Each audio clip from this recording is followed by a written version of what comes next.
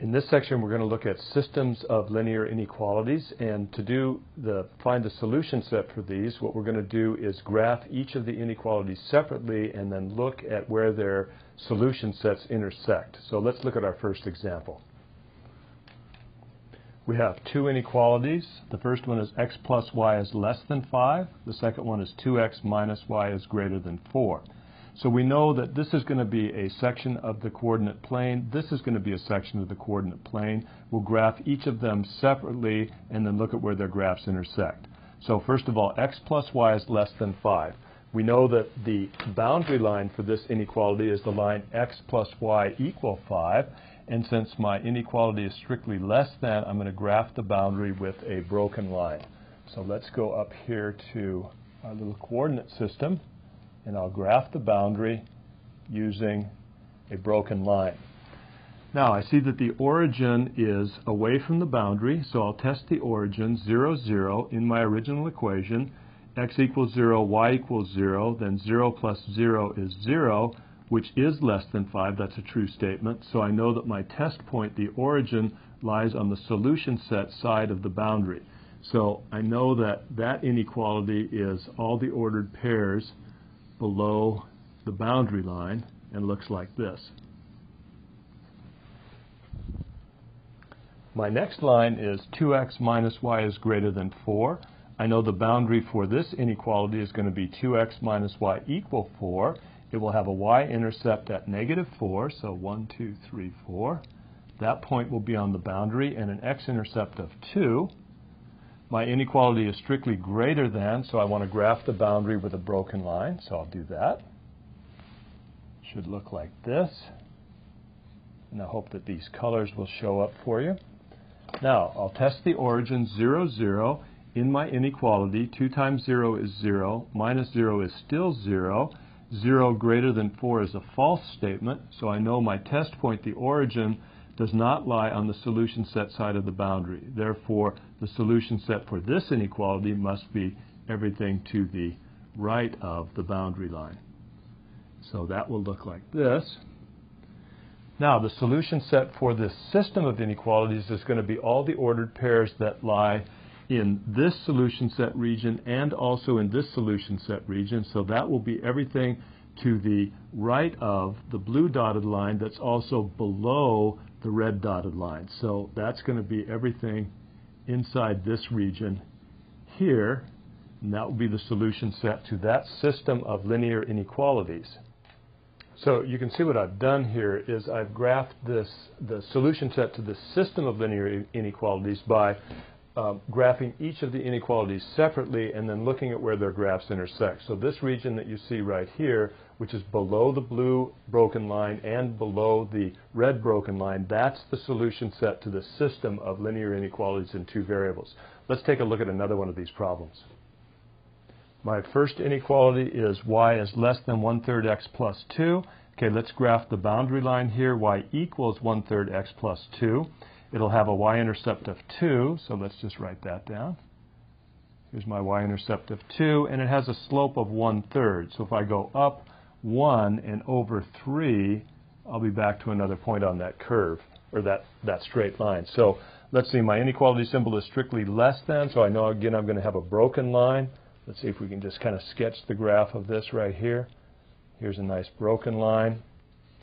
And let's see, the origin, 0, 0 is off of this line. I can check the coordinates of the origin in this inequality. 0 less than 0 plus 2, that's 0 less than 2. So I know I get a true statement. The origin is on the solution set side of the boundary. So this time I'm just going to draw in some little arrows that show me which way this solution set goes. My next line is y is greater than or equal to 1/3 x minus 1. The boundary will be y equal 1/3 x minus 1, have a y-intercept of negative 1. Also a slope of 1/3, so if I go up 1 and over 3, I'll get to another point on the line. Actually, the same slope as my other line, so the lines just have to be parallel. Let's see if I can do that here semi-accurately.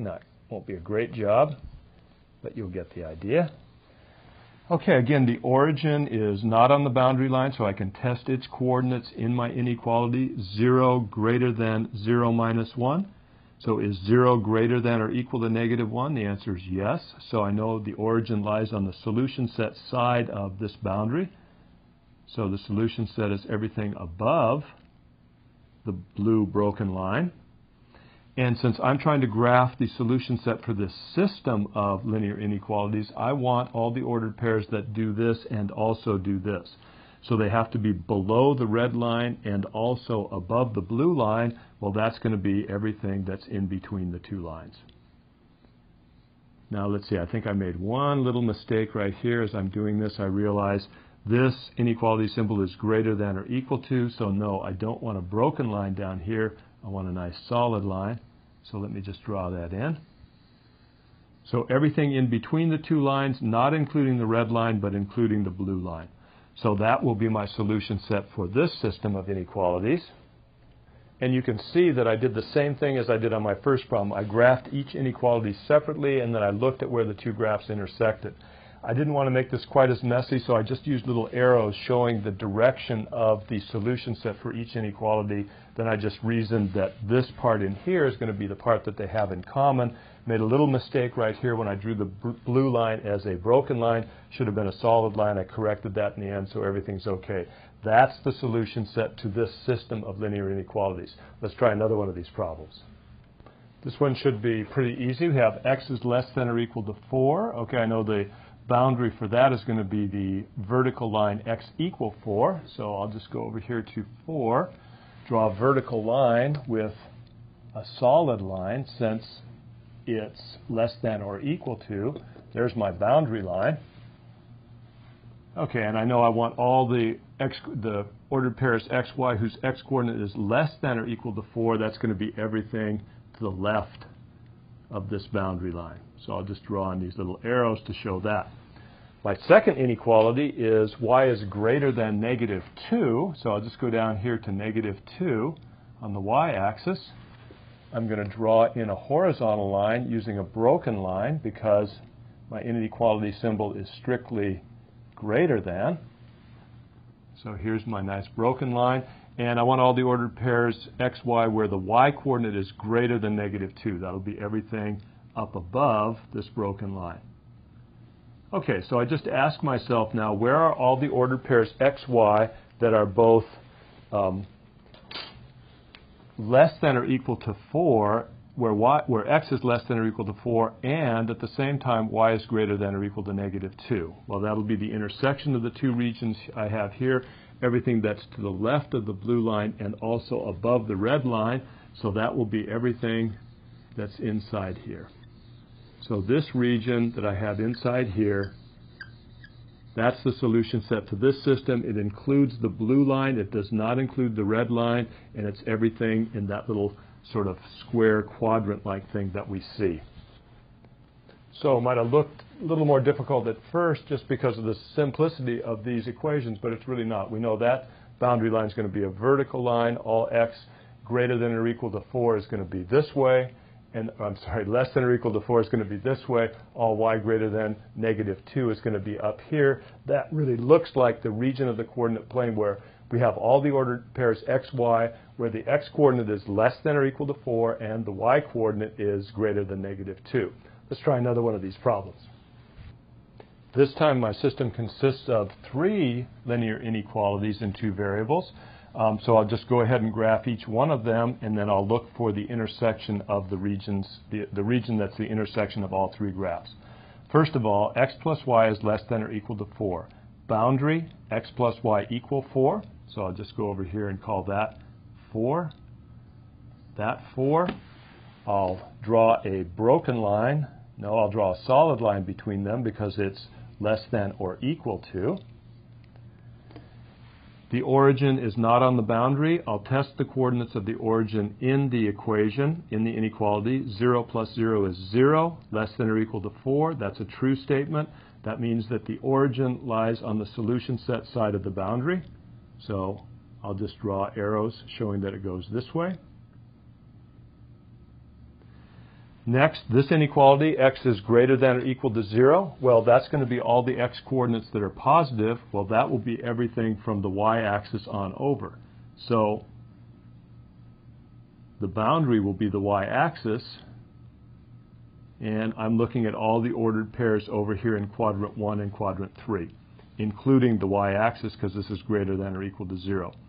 Y greater than or equal to 0, well, that's everything with all the ordered pairs with positive y coordinates. That's going to be everything from the x-axis on up.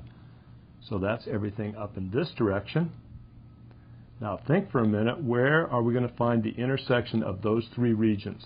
Everything above the x-axis, to the right of the y-axis, and below the line x plus y is equal to 4. Well, as you might expect, it's going to be everything that's inside this little triangle, because here are all the ordered pairs with a positive x coordinate, positive y coordinate, and x and y coordinates where x plus y is less than or equal to 4. It includes this part of the y-axis, this part of the x-axis, and this part of the line, x plus y is equal to 4. So you can see I graphed this system of linear inequalities in two variables the same way I graphed the other ones, even though I had three inequalities. I graphed this inequality, this inequality, this inequality, and then I look for the region that's the intersection of those three graphs. In this case, I used my little arrows just to show the direction that each of the separate graphs or solution set regions was, just to make it a little bit neater. But you can draw lines in different directions, whatever way you want, just so to be able to tell yourself where the intersection of those regions are. So that's a look at graphing systems of linear inequalities in two variables.